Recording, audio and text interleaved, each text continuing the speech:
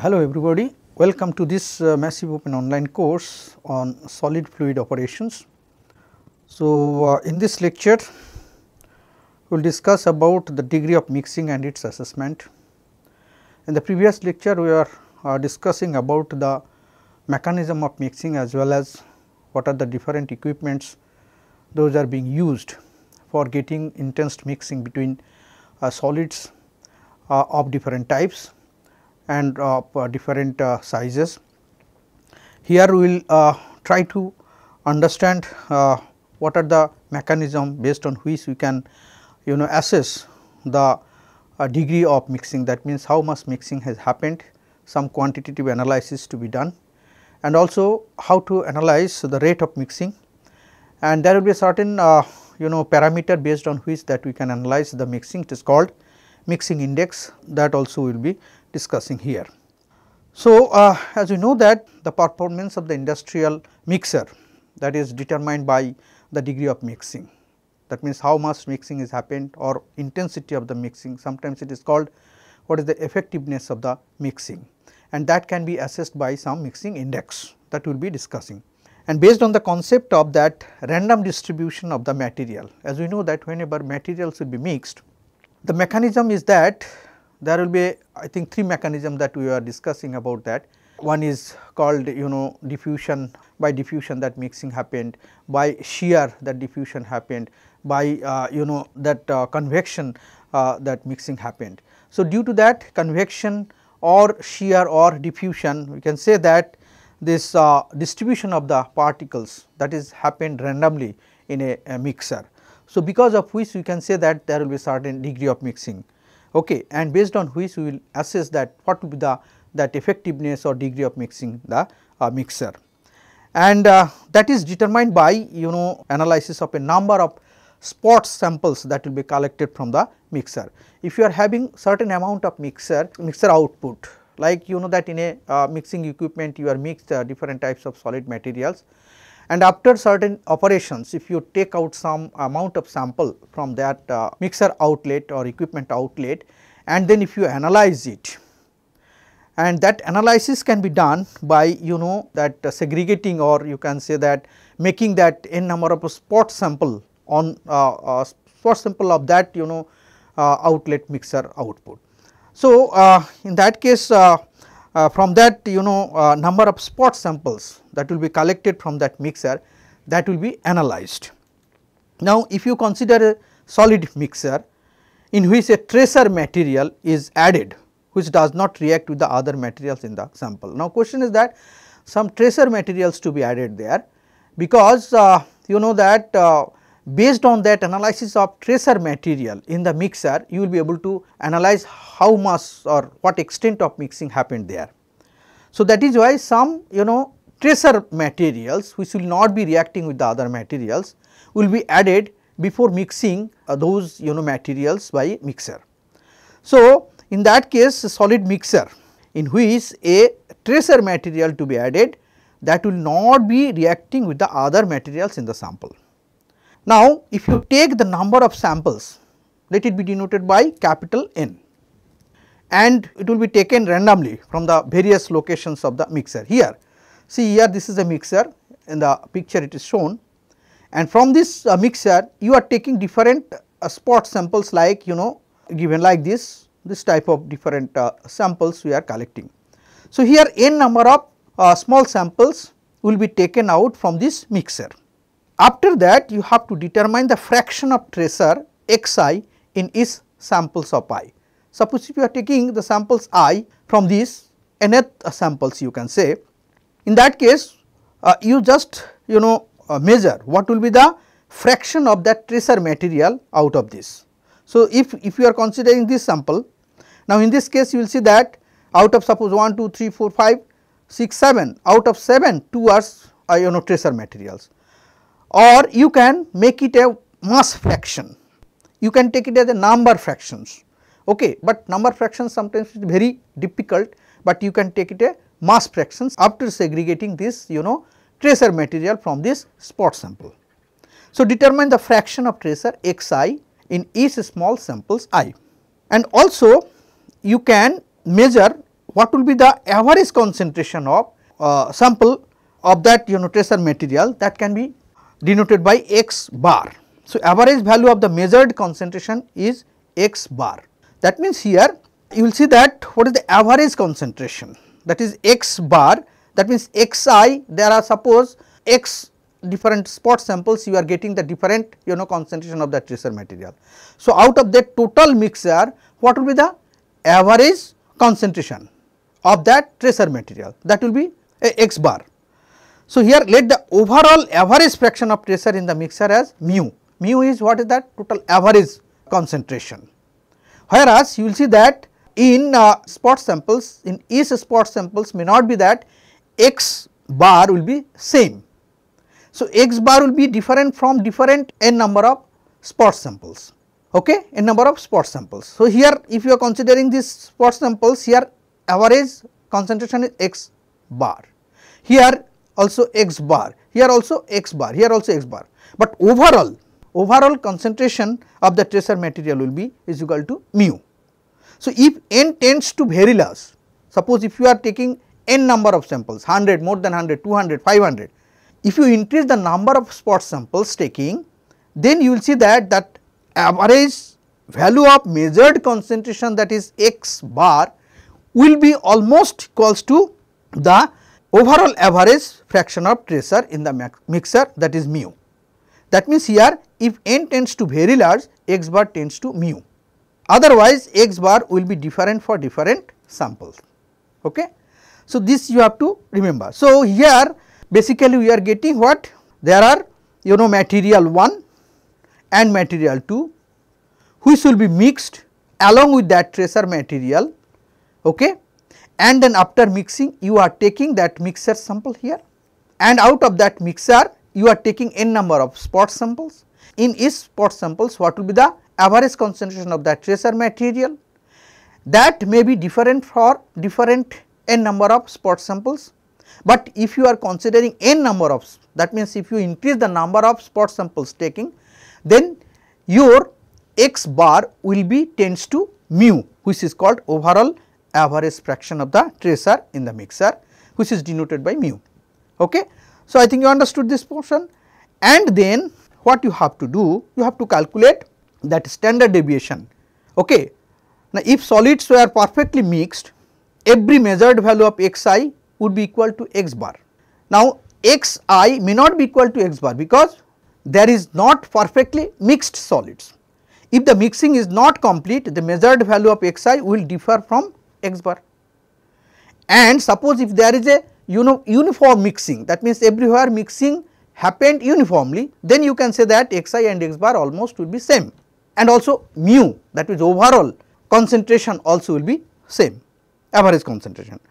The standard deviation about the average value of x bar will be a measure of degree of or quality of mixing. So, what is the deviation, standard deviation?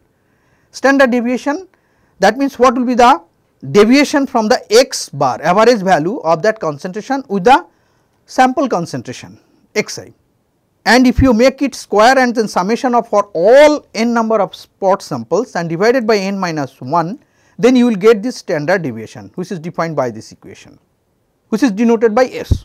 The value of S is a relative measure actually of mixing, which will be valid only for test of a specific material in a specific mixer, and x bar is the average concentration which can be measured or which can be estimated by this taking number of xi, that means concentration of that tracer for n number of spot samples, and summation after that if you divide it by its number of samples, you will get that mean or average value of that concentration of tracer material. So, here standard deviation is, you will see that diminishes towards 0 as mixing proceeds. So, here this standard deviation, if suppose the mixing tends to complete mixing, then the standard deviation will diminishes towards to 0. Okay. And so, low value of this standard deviation will give you the good mixing indication. So, this is the main concept of that analysis of this mixing, okay, or degree of mixing. There are other way to analyze this mixing. that is called mixing index. You will see that various statistical measures that are independent of amount of tracer.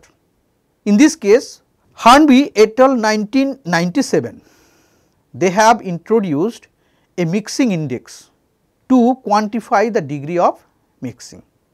That mixing index, it is generally they have considered for pastes.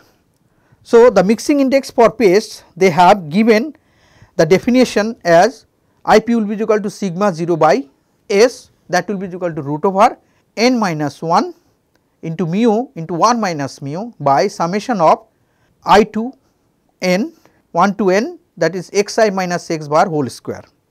Here in this case sigma 0, what is that sigma 0? The sigma 0 is basically that when there is a standard deviation at 0 mixing will be calculated, that can be considered as a sigma 0. That means standard deviation at 0 mixing, and the index is the reciprocal of the ratio of that S. S is what is that? It is not that 0 mixing, there will be certain extent of mixing will be there. So, the ratio of these 0 mixing, that means standard deviation at the 0 mixing and the standard deviation at the mixing at a certain time, you will see that will be regarded as a mixing index for the paste, where sigma 0, that means that standard deviation at 0 mixing can be calculated by this equation, that is called root over mu into 1 minus mu. What is mu? Mu is called that overall average fraction of tracer in the mixer. So, before mixing has begun, the material in the mixer that exists as two layers, one of which contains no tracer and one of which contains all tracers. Under this condition it is called 0 mixing. So, at that 0 mixing condition we can have this 0 mixing at its standard condition will be equal to root over mu into 1 minus mu. So, the mixing index for paste will be equal to IP, which can be defined by this equation. Okay. Now, in this case you will see that interesting point here, that in any batch mixing the mixing index IP is unity at the start. That means, when mixing will not happen at the very beginning, we can say that IP will be equal to what is that, is 1, and higher the value of mixing index will indicate the higher mixing, and the mixing index would become infinite at long mixing time. Of course, for infinite time, if you allow to mix those materials, your mixing index will be infinite. That means, here mixing of the solid materials will give you the better mixed, or you can say intensity of the mixing or degree of mixing will be higher. Okay. So, it depends on time, how much you are allowing it to mix. The mixing index falls within a range of 10 to 150. Generally, it is seen that from the experiment that mixing index will be ranging between 10 to 150. The rate of mixing as measured by the rate of change of IP. Now, what will be the rate of mixing? Rate of mixing can be calculated based on the change of this IP with respect to time. So, at initial condition it will be 1, that means there will be no mixing, whereas if you increase the time or mixing with respect to time, if you allow the mixing with respect to time, more time you are allowing, then in that case mixing index will be increasing. So, this increasing rate of IP with respect to time will be regarded as a rate of mixing. Okay. And of course, it depends on the kind of mixer, it depends on the nature of materials, okay, either this sticky materials or dry materials, those characteristics of that materials will change this IP value, that means mixing index value with respect to time. Now, let us do an example for this. Suppose a loose soil containing 14% moisture was mixed in a large Mueller mixer. We have discussed earlier that what is the Mueller mixer, with average 10 weight percent of a tracer consisting of dextrose, that means tracer material here is dextrose, and picric acid. After 3 minutes of mixing, 12 random samples were taken from the mix and analyzed calorimetrically for tracer material. The measured concentration in the sample where in weight percent tracer is 10.24, 9.30, 7.94, 10.24, 11.08, 10.03, 11.91, 9.72, 9.20, 10.76, 10.97 and 10.55, that is 12 samples will give you that 12 concentrations here, okay, and calculate the mixing index and the standard deviation is. So, in this case you see that there is a mixer from which you are taking 12 samples, and you have already calculated what will be the average concentration, that is 10 weight percent. After 3 minutes of mixing you are taking that 12 random samples, and those random samples will give you the concentration here as shown in the problem. Now, in this case what would be the mixing index that you have to calculate. So, to calculate that mixing index IP, what is needed? You need how many number of samples you have taken, that is n number of samples, here 12, capital N is equal to 12. Mu is required, that means overall average concentration of the tracer, it is given 10 weight percent, and also you need what will be the concentration for each sample, that is xi, and what is the average concentration of that samples, it is given x bar. Now, in this case what will be the x bar? X bar is summation of xi by n, summation of xi after summing up all those concentrations, 12 concentration and divided by 12, you will get this value 0.101617, and then you have to calculate mu, mu is already given to you, that means 0.10, and number of samples is n is equal to 12, and then you have to calculate the deviation for all samples, that is summation of xi minus x bar whole square, that will come like this, and then you substitute these values here in IP that is given in equation. After calculation you will get this value as 28.85. So, this is your mixing index. So, this mixing index will give you that this degree of mixing there. It is not that 0 mixing, this is not that infinite mixing or uniform mixing, you cannot say, certain degree of mixing here. And then standard deviation is simple, that summation of xi minus x bar whole square divided by n minus 1, then you have to make it square root, and after that you are getting 0.0104. So, this is your standard deviation. So, I think you understood this problem. Okay. Next, you know that let us consider that granular material instead of paste. Okay. This is not a sticky material, granular material, dry material, the individual particles you can count, even you can assess also that particle in the granular materials. Now, with granular solids the mixing index is based on the standard deviation that would be observed with a completely random fully blended mixer here. In this case, according to that paste, whatever we have considered based on that 0 mixing index, here it will not be that 0 mixing index. In this case there will be a random mixing, and you have to observe that what will be the deviation that would be observed with a completely random fully blended mixer there. And in this case consider again as the same way a completely blended mixture of salt and the sand grains from which n spot samples is containing n number of particles are taken. That means we are taking here n number of spot samples. In each samples there will be a n number of particles, Okay. Suppose the fraction of sand in each spot sample is determined by counting particles of each kind. We are counting particle of each kinds like n. So, n out of total n, okay, n out of here how many total number of particles, here how many total number of particles, here how many total number of particles, how many total number of particles, okay. And for a particular tracer material particles, you can say that what will be the number concentration that you can obtain here. Suppose here in this samples ith sample, here n number of particles, here the tracer particles will be ni. So, it will be your number particle fraction in this way. So, suppose the fraction of sand in each spot sample is determined by counting particles of each kind. If suppose here tracer is not being used, here only two number of particles, two types of particles are there. One is sand, another is suppose other particles, suppose coal. So, sand and coal both will be mixed. Now, in that case if you take the spot sample after mixing, in that spot samples how many particles of coal, how many particles of sand. So, what will be the fraction? That means here n sand, if you are considering sand particle concentration or fraction, say n sand divided by n sand plus n coal. So, it will be your fraction, n fraction. Okay. This is your concentration, that is x n you can say, or some x I is equal to say. So, ns by ns plus nc.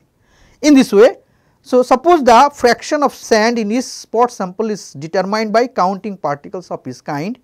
Let the overall fraction by number of particles of sand, here we are considering sand which is mixed with other type of material, in the total mixture be mu. So, overall fraction is mu as per earlier concept, and then if small n is a small, that is say about 100, the measured fraction xi of sand in each sample will not always be same even when the mix is completely and perfectly blended. Thus, for any given size of spot sample, there is a theoretical standard deviation. For a completely random mixture, this standard deviation can be represented by sigma r. So, in this case you see that for any given size of spot sample, there should be a certain theoretical standard deviation. If you have a completely random mixture there, so that standard deviation can be denoted by sigma r. So, sigma r can be defined by this, sigma r is equal to root over mu into 1 minus mu by n, where mu is equal to overall mixture fraction of particular solid in the mixture. Here particular solids like sand, out of sand and coal mixture, and small n is the average number of particles in each spot sample, capital N is the number of spot samples. So, for granular solids the mixing index is defined as here IGS, GS means granular solids. So, IGS mixing index of granular solids, that will be equal to sigma r by s. Instead of paste they are sigma 0 by s, here sigma r by s. Here random sample, here not 0 mixing, here at a particular time, what will be that? Sigma r by s. So, this will be equal to mu into 1 minus mu into n minus 1 divided by n, small n, summation of I is equal to 1 to n into xi minus x bar whole square. So, in this case you can calculate what will be the mixing index for granular solids, where S is defined by this equation and average value of x, that will be defined by this summation of xi by n. Okay. So, here suffix gs is basically the granular solids, okay, granular solids, and then mixing index at 0 time. What is that mixing index at 0 time? The equilibrium standard deviation for complete mixing sigma r is used as a reference with granular solids. With paste, the reference is the standard deviation at 0 mixing sigma 0. Before mixing begins, the mixing index at 0 mixing, that is called mixing index at 0 time, which is defined by this equation. So, it will be for the granular solids, what will be the mixing index at 0 time, that is Ig S0, that will be equal to sigma r by sigma here 0, that will be equal to what? 1 by root over n. What is rate of mixing? You will see that whenever you are getting some mixing index, that mixing index will be changing with respect to time. So, here in mixing as in other rate processes, the rate is proportional to the driving force. In that case, the mixing index IGS is a measure of how far mixing has proceeded toward equilibrium, that is with respect to time it will come. For short mixing times, the rate of change of IGS is directly proportional to 1 minus IGS, or it can be written as like this. So, it is for a short period of time, what will be the rate of change of IGS.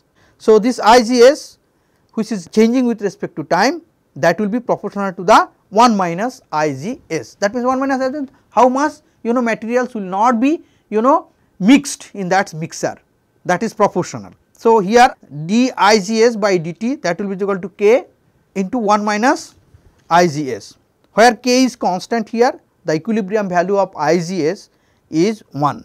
So, you will see that the IGS will be changing with respect to time. Once upon a time, you will see that this mixing will be uniform. In that case, the mixing index will not be changed with respect to time. So, that is your equilibrium condition. That means, here certain time you will see that this mixing index will be like this. Here with respect to time there will be no change of IGS with respect to time. So, here it will be your equilibrium condition. Okay. So, here this is your equilibrium time. So, K is a constant here, the equilibrium value of IGS is 1, here it will be 1, and therefore, the driving force for mixing at any time can be considered to be a 1 minus IGS. Here you will see that with rearranging and integrating this equation, okay, we can get within a time limits 0 to t, then here it will be coming as the mixing index at 0 time to the mixing index at a time t. So, after rearranging we can get this equation, and then integrating with this time limit we are having t will be is equal to what, 1 by k ln 1 minus IGS 0 by 1 minus IGS, or you can substitute the value of IGS 0 here. What is the IGS 0? IGS 0 is equal to sigma r by sigma 0, that will be equal to 1 by root over n. So, after substitution of this IGS 0 here, you can get this equation after simplification 1 by k into ln into 1 minus 1 by root over n divided by 1 minus IGS. So, this is your rate of mixing. So, once you know what will be the IGS at a particular time, then you can easily calculate what will be the rate constant.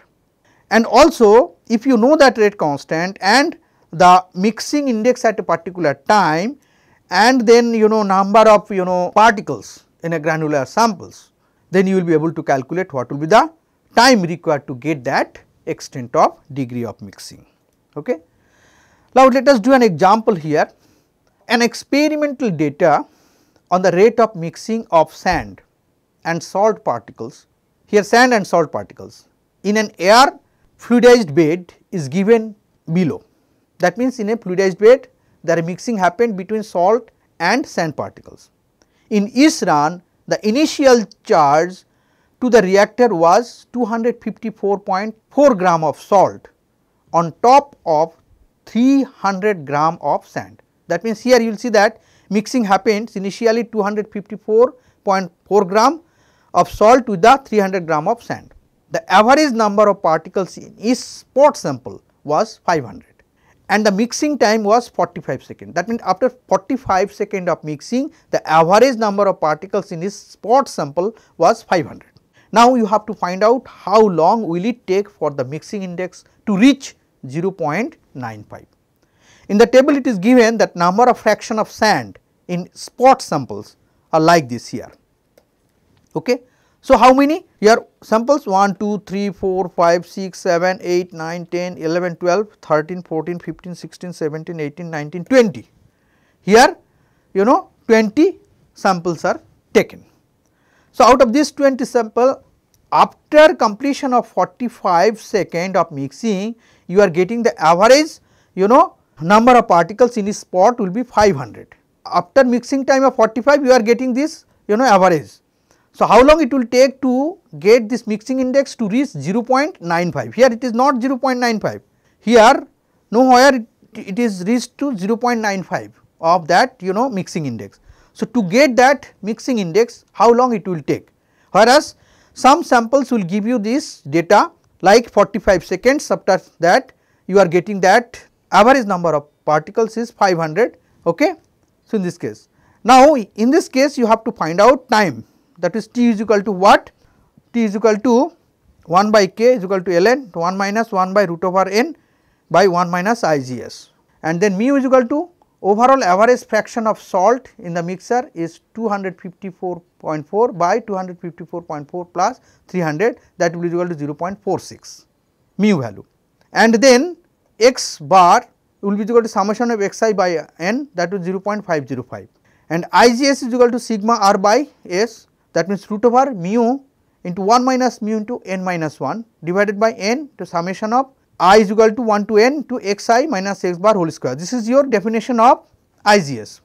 So, IGS value is 0.0710, okay, and here 45 it is given to you, this time value is given 45, and then from this 45 seconds value you have to calculate what will be the value of K, others are given to you. So, K will be equal to this. Then you have to find out what will be the time. This K is constant, it is not varying. So, for this K value, if you again substitute this K value here and Ig value as 0.95 and N is equal to 500, then you will get the time of mixing to get the mixing index of 0.95. It is coming 4759 seconds. Okay. I think you understood this problem. Next, let us consider some other analysis of that mixing, which is some limits based on that variance. So, based on the theoretical limits of variance, we can analyze the different that way of analysis of mixing phenomena of that solid materials. Now, if you consider that for a two component system, the theoretical upper and lower limits of a mixer variance is, upper limit of that variance is sigma 0 square, that will be equal to mu into 1 minus mu, where the completely segregated samples, that means there will be no mixing. Whereas lower limit, the randomly mixed, that is sigma r square, that means randomly mixed you can say. So, it will be mu into 1 minus mu by n, where mu and 1 minus mu are the fractions of two components that will be determined from samples, and here n is the number of particles in each sample. So, actual values of mixer variance will be lying between these two extreme values here. So, this is the upper limit and lower limit of mixing, that means where completely segregated, that means there will be no mixing, in that case sigma 0 square, and for lower limit where randomly mixed it will be sigma r square. Now, another mixing index which will be depending on this upper limit and lower limit value, that is defined by or that is given by Lacy 1954. In that case Lacy defined that mixing index, that is called Lacy mixing index. So, Lacy mixing index is defined as IL, that will be equal to sigma 0 square minus S square by sigma 0 square minus sigma r square. So, here this is the lower limit and this is the upper limit. Okay. This is upper limit and this is lower limit. So, in between there will be some mixing. So, that is represented by this Lacy mixing index, where sigma 0 square is equal to mu into 1 minus mu and sigma r square is equal to mu into 1 minus mu by n, which is defined earlier, and S is the standard deviation at a time when that mix will be happen up to a certain degree. So, here this S. Now, a Lacy mixing index, if it comes 0, that will represent that complete segregation, that will there will be no mixing, and a value of unity will give you that completely random mixer. So, your objective is to find that completely random mixing, and which will be that around 1. Okay. So, from this Lacy mixing index you are getting the value between 0 and 1.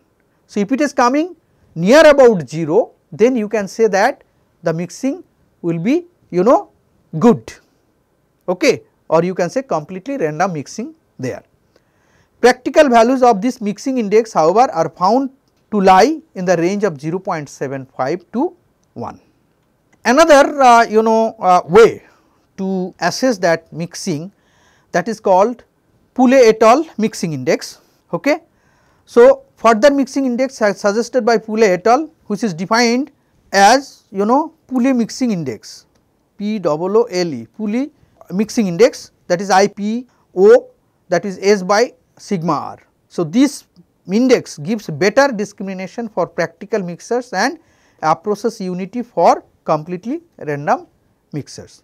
So, here S is defined by, earlier already you have given this, S is defined by this equation, and sigma r is also defined by this equation. Okay. So, from this you have to substitute this value and get the IPO. So, IPO value, if it comes near about 1, then you can get that completely random mixing. Okay. So, I think you understood the basic understanding how to assess the mixing of solids, okay, by theoretical analysis based on that statistical value, whether it is the random distribution or not, whether this standard deviation will give you that lower value or not. If standard deviation give you lower value, then you will get that better mixing, and other parameters for assessing that mixing, it is called Fulham mixing index, Lassim index, mixing index, and also other mixing index, it is called here we have got that granular mixing index, that is called IGS, and also we have defined or we have learned about that mixing index like IP for paste. So, these are the different mixing index value based on which you can say whether the solid mixing will be intense or not. So, I think it will be helpful for assessing that mixing index, and if you go through that examples, you will better understand this. So, thank you for your concentration, and the next lecture we will try to discuss more about this mixing and agitation of fluids and slurries, and there also what are the different mechanism of that mixing of fluid and slurries there. So, thank you, have a nice day.